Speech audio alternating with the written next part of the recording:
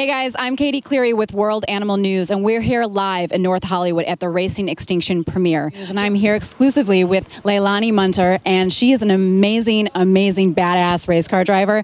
And she's also in the film Racing Extinction. We're here at the premiere, and tell me a little bit about your involvement with the film. So yeah, I'm just incredibly honored to be a part of this project. I get to drive this very, very cool James Bond sort of modified version of a Tesla Model S that's sitting behind us.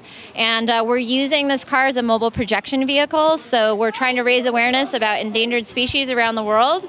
And this car has a high definition FLIR camera that comes out the front that actually makes carbon dioxide and methane visible to the human eye. And then the projection system that comes out the back allows me to project whatever I want on buildings, on mountains. We're projecting a lot of endangered species onto buildings. You might have seen what we did at the Empire State Building a few weeks ago.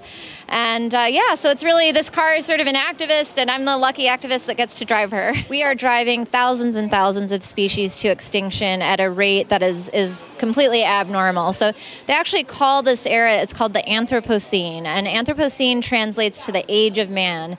It's where our impact on the planet is actually affecting the fossil record of the future. And so, yeah, when you see these animals, you know, and Luisa Hoyos' goal, the director of the film, is to really bring the beauty of these animals and sort of confront people, you know, on the Empire State Building and the United Nations building, and let them look these animals in the eye and face them and realize that, you know, do we want to lose these animals? Do you want to have your kids and your grandkids not know what these animals look like because we're driving them off the face of the planet? Extinction is forever.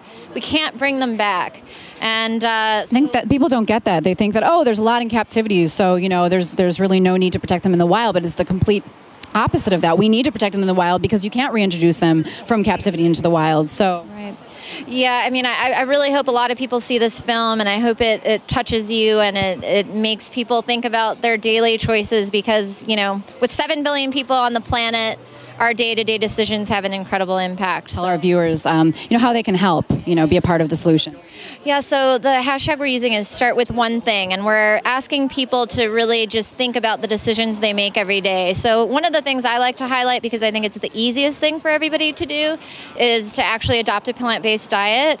So 3 times a day, you have the option to leave meat and dairy products out of your off of your plate, and that has a huge effect. Not only is it good for your body, it's also good for the animals that we share the planet with, and it's also an incredible reduction in your carbon footprint. So a lot of people associate their carbon footprint with the car that they drive and what kind of fuel they're burning, and it's great. I have an electric car. I charge my electric car on solar energy, but really it's a very easy thing to do, to just stop eating meat and dairy products, and it has a huge impact. So that's my one thing that I ask people to do. If they can just do one thing, you know, that can make a huge impact. Thank you so much for joining us. Please visit racingextinction.com for more information.